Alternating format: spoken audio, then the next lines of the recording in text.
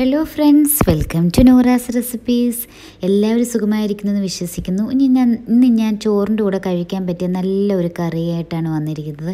നല്ല ടേസ്റ്റാണ് ഈ കറി കഴിക്കാൻ. ഇതെങ്ങനെയാണ് തയ്യാറാക്കുന്നതെന്നും ഇതിനു വേണ്ടി ചേരുവകൾ എന്തൊക്കെയാണെന്നും നോക്കാം. ആദ്യമായിട്ട് നമുക്ക് തുമരപ്പരിപ്പ് വേണം. അത് നല്ല കട്ടി കുറഞ്ഞ പെട്ടെന്ന് വേകുന്ന പരിപ്പാണ് ഞാൻ എടുത്തിട്ടുള്ളത് കേട്ടോ. അങ്ങനത്തെ പരിപ്പ് വേണം. നമ്മൾ കുക്കറിലല്ല ഇത് വേവിക്കുന്നത്, ചട്ടിയിലാണ് ഇത് ഉണ്ടാക്കുന്നത്. അപ്പോൾ അങ്ങനത്തെ പരിപ്പ് എടുക്കുക. അതൊരു 3/4 കപ്പുണ്ട്. അത് നന്നായിട്ട് കഴുകി വൃത്തിയാക്കി ആവശ്യത്തിന് വെള്ളവും ഞാൻ ഒഴിച്ചു കൊടുത്തിട്ടുണ്ട്. വെള്ളം എന്താ ഇതിന് മുകളിലായിട്ട് നിൽക്കുന്നത് വരെ ഒഴിച്ചു കൊടുക്കുക. അതിനകത്തേക്ക് ഞാൻ മഞ്ഞൾപ്പൊടി ഇട്ടിട്ടുണ്ട്, ഒരു 1/2 ടീസ്പൂൺ മഞ്ഞൾപ്പൊടി. അതുപോലെ തന്നെ നമുക്ക് മുളക് പൊടി ഇട്ട് കൊടുക്കണം.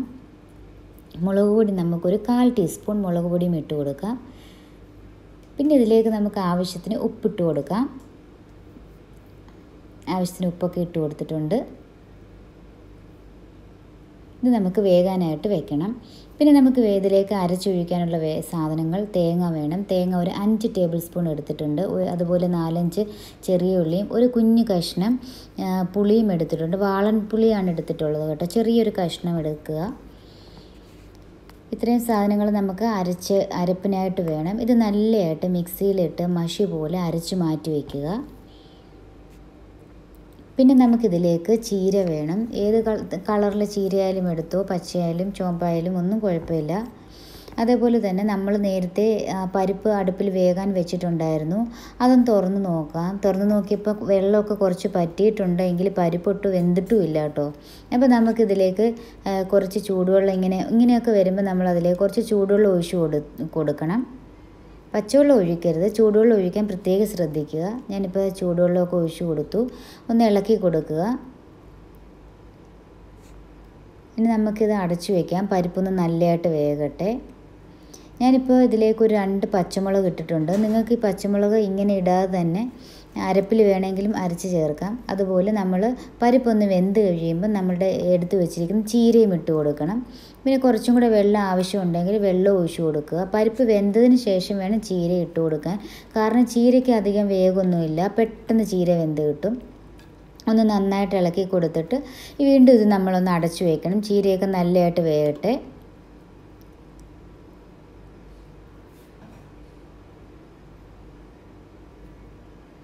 ഞാൻ പിന്നീട് തുറന്നു നോക്കിയതാണിത്. ചീരയൊക്കെ നല്ല വെന്തിട്ടുണ്ട്. നല്ല പരിപ്പുമൊക്കെ നല്ലതായിട്ട് വെന്തു. നല്ല തിളച്ചൊക്കെ കിടക്കുകയാണ് കറി. ഇനി നമുക്കിതിലേക്ക് നമ്മൾ അരച്ച് വെച്ചിരിക്കുന്ന നമ്മളുടെ അരപ്പ് ഒഴിച്ചു കൊടുക്കുക.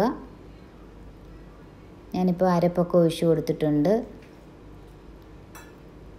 മിക്സിയിൽ കുറച്ച് പറ്റിയിരിക്കുന്നതല്ലേ, അതാണ് ഞാനിപ്പോൾ ഇച്ചിരി ഒഴിച്ചു കൊടുത്തത്. ഇനി ഇത് നന്നായിട്ട് ഇളക്കുക. അതുപോലെ ഈ കറി ഒരിക്കലും തിളയ്ക്കാൻ പാടില്ല, ചൂടായാൽ മാത്രം മതി.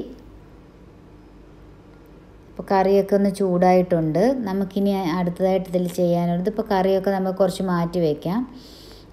ഈ അടുപ്പിൽ നിന്ന് ഇറക്കി മാറ്റി വയ്ക്കണം.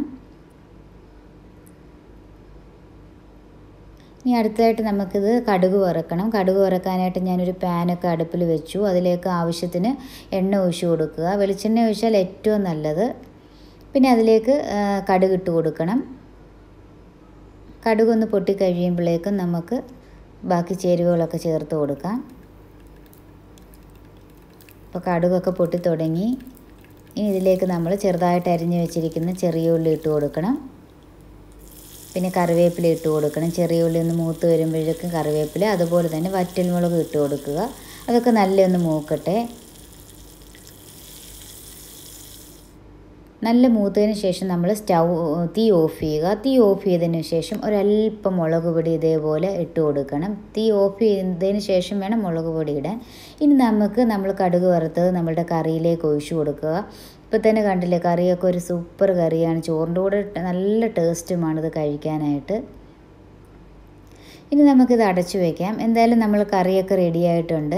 തീർച്ചയായിട്ടും നിങ്ങൾക്ക് പരിപ്പും ചീരയും കയ്യിലുണ്ടെങ്കിൽ ഒന്ന് ട്രൈ ചെയ്ത് നോക്കുക. നല്ല ഇഷ്ടമാവും.